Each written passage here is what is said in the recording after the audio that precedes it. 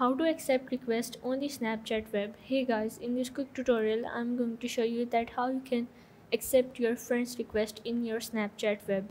So the steps are really easy and simple. So now let's get started.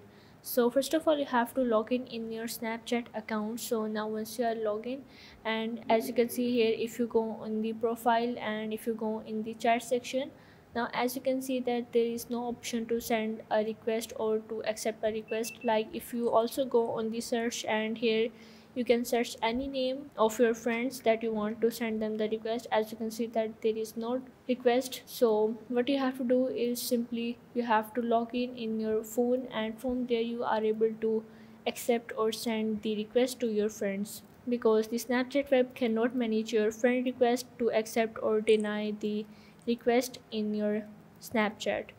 So what you have to do is simply log in your mobile or the application, and from here you are able to accept it.